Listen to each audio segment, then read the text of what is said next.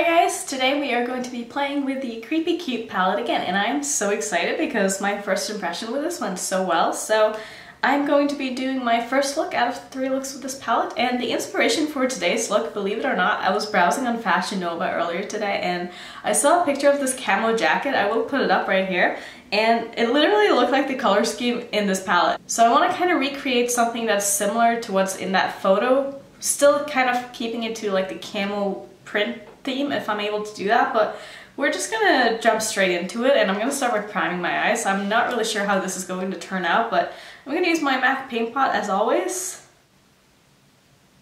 So from looking at the picture, I think I'll be using these 3 shades right here, which is just a black, the blue, and then Third Eye, which is like a peachy orangey kind of shade. So what I'm going to do is I'm going to take my little Morphe M149 brush, and I'm going to start just making little circles on my lid in different colors, kind of randomly, just to, you know, try to cover up as much of the lid as I can. And I'll probably just let you guys watch this because I don't think it's going to be like a tutorial because I don't really know how to do this myself. So I'm just going to kind of play and you guys can watch, and hopefully it'll come out okay, who knows. So I'm going to start off, I think, by taking the black, because I kind of want the black to be like the bottom color. So I'm gonna start by just making little dots of black shadow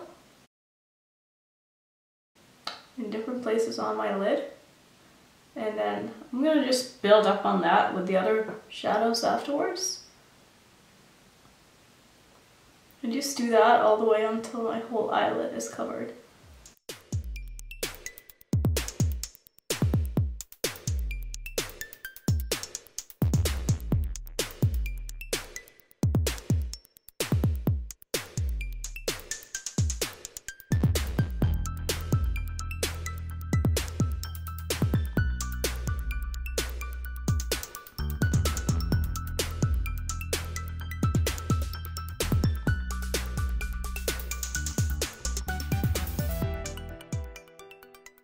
That feeling when your lipstick absolutely does not match your eye look anymore, but I think this is looking kind of cool. I mean, it's going to get kind of messy because the colors are going to blend into each other because I just packed them on. I didn't like blend or anything, but I think that's going to be kind of like the cool thing about this look, is that it's gonna get kind of like smeared up and like look kind of cool. So I think I'm going to just do a white liner in my waterline. I don't think I want to do any shadows down there.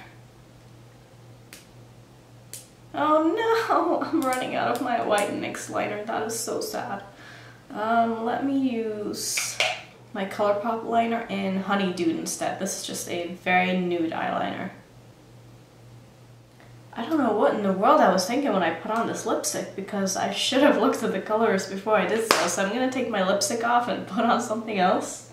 So instead I'm going to put on this MAC Oh Sweetie gloss. This is in the shade Banana Muffins, and these smell so good. So this is basically an orange metallic lipstick, even though it says gloss, but it's really not a gloss.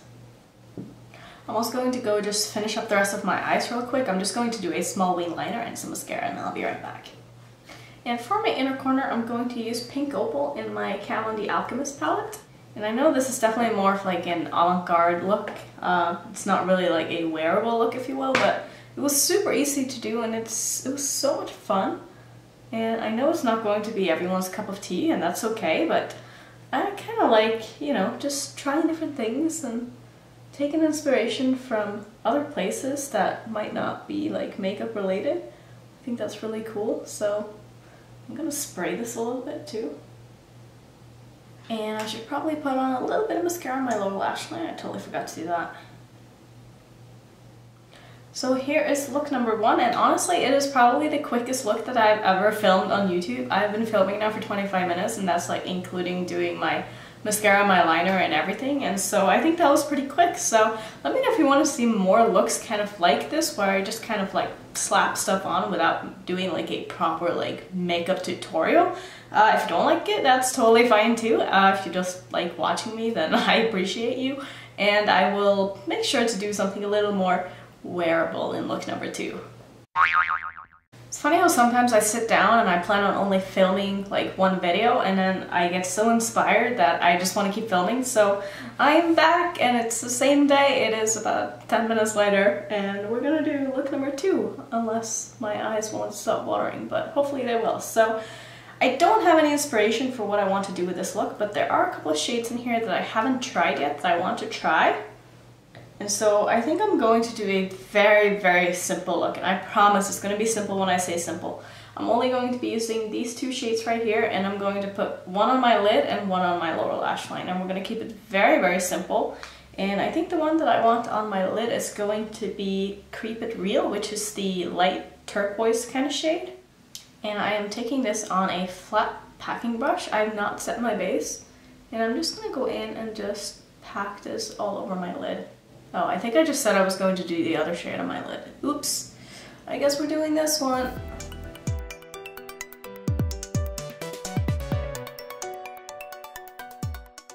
So this is going to be a very soft look, which is not really something that I do very often, but I feel like I just want to do that with this palette. And sometimes you just want to keep it simple. And this is literally something you can do with like any 2 colors that you want to do it with. I'm not going to wing out this eyeshadow or anything, I'm just placing it down, just making sure that it goes above my crease, and I'm not going to be blending it too much because I don't want the shadow to blend away. Because even though I didn't set my primer, I still know that these kind of shadows just need to be packed on. So this is going to be it for the upper part of my eyelid, and I'm going to go in with a little bit of primer on my lower lash line. And now going in with that same Morphe brush that I used in my first look, I'm going to just stamp this onto my lower lash line. This is the Creep It Real shade. And I'm not going to go in and blend any of these colors because I want them to stay as vibrant as they are right now. And I think maybe in my inner corner I'm going to try to put Strawberry Milk and just see how that goes. Now I don't have any primer in my inner corner, so I don't know. Oh. It actually does show up really well. Oh, that is so pretty. I love the shade. Aww. So I'm kind of feeling like I want to bring this shade up a little bit higher. So I'm going to take this on my Morphe M506 brush instead, and I'm going to just kind of run it up towards my eyebrow.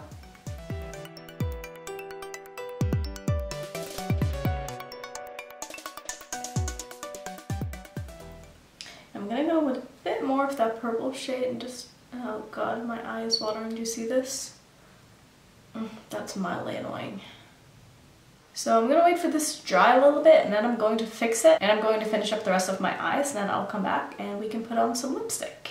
I'm not sure why, but I just have this strong urge to go in with my NYX liner and do little tiny white dots in here in my inner corner, so I'm just gonna try that because I don't know, sometimes you just like get an idea in your head and then you just kind of have to go through with it because otherwise you're just going to be sitting there wondering like, what if I did it? Like that could have been so cool. So I'm just gonna try it and see what happens.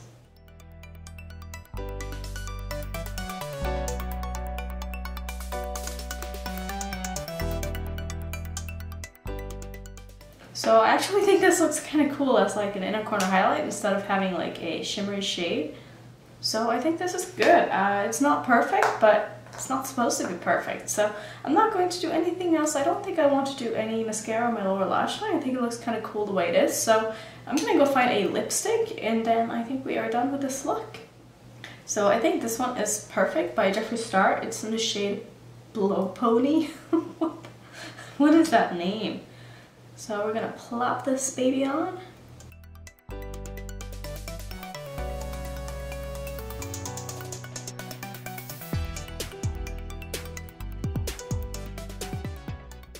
So here is the finished look. Obviously you don't have to do the little dots if you don't want to, and it'll make this look much more muted and not so in your face. So I hope you like it. I'm going to run to the store now because I'm all out of fruit and I need fruit for my yogurt bowl in the morning. So I'm gonna run to the store. I hope you all have a great night. I will see you shortly for look number 3. So what I want to do today is I want to do like 3 colors in my crease and then I want to cut my lid into like a half circle. And then I want to put those three colors in the opposite direction on my lid. I don't know if that makes any sense, but that's what I'm gonna try to do. So the colors that I want to use are these three, so the pink, purple, and the gray. So I'm gonna start off by putting the pink color called Strawberry Milk in the inside of my crease. But first I should probably prime my eyes because that will definitely help these shadows. And I want to just point out one thing with this palette. I know I was watching Polina the other day and she was saying something about people complaining about the mirror in this palette and she didn't understand how you can have like a bad mirror. Well, let me tell you, do you know when you go to those like fun houses and you look in the mirror and you look like you're like super big or like you're all like wavy and shit? That's kind of how this mirror makes me look. Like, this is not a good mirror because it kind of like, depending on the angle that you look in it, like it makes you look different. So that's like one complaint that I have with this palette, and it's probably honestly the only one because everything else about it is great, but it's not a good mirror. I'm going in with Strawberry Milk now using my Morphe M321 brush. And I'm just going to start by stamping this onto my inner third of my eye and up into my crease.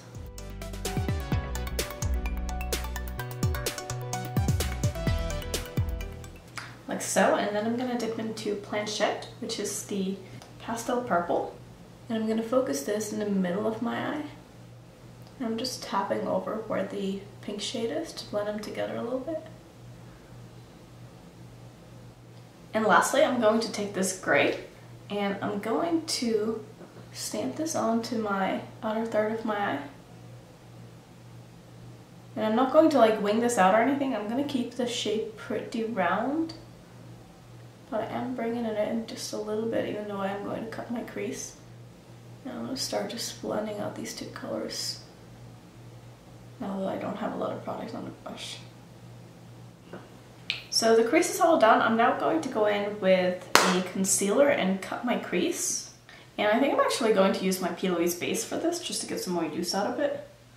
I don't like it as much for like an eye primer, but for cutting the crease, it's pretty good. So I'm first starting off by just putting a little dot in the middle of my eye and then looking up. This is very helpful if you have hooded eyes because it will show you how high up to cut the crease. And now that I have that little line, I'm going to work on just making a circle. And the way I do it, I don't drag my brush, I literally stamp it down and then I drag a little bit downwards. But because I have like kind of wrinkly and hooded eyes, I have a lot of creases and folds on my eyelid, and if I try to drag it, like, it just won't work. So this is definitely the best way for me to do a cut crease. And I'm also making this into like a full circle, so I'm going all the way down to my lash line here, and I'm gonna make this circle pretty big. And I'm using the edge of my brush to really make like a crisp line. And now I'm just patting this to even out the coverage a little bit. And now that my half circle is cut, I'm going to go in with the same colors that I have in my crease, just the opposite direction on the lid. So I'm starting off by taking Strawberry Milk on the outside here.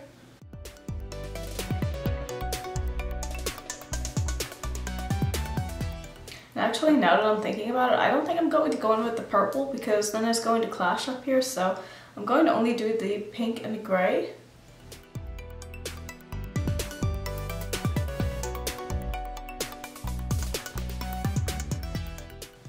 So like this, and then I'm going to go into the gray shade and I'm going to do the same thing just on the inner part of my eye.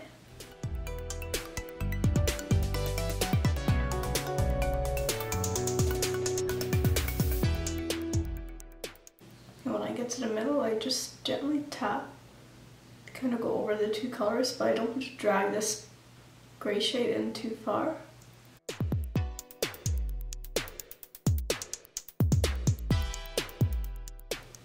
So it's going to look a little something like this. I'm going to go try to do the same thing on the other eye, and then I will figure out what to do on the lower lash line and see if maybe I want to pull in like a little bit of glitter or something here, but we'll see. So I'm going to first do the same on this eye. So looking at these close up now, I'm seeing that the line is not as defined up here as it is on this side. Maybe I wasn't as precise, or I don't know really what happened there, but I'm going to go in with the Stila Glitter and Glow. This is in the shade Beauty Junkie. And I'm going to try to just trace this line between where I cut my crease and where the shadows on my lid are. And this is just a kind of pinky, orangey glitter, so it won't really show up too much, but it'll have enough of an effect that it'll cover up like whatever mistakes I did on that line. So I'm taking this on a very, very small eyeliner brush, and I'm just going to trace this line right here.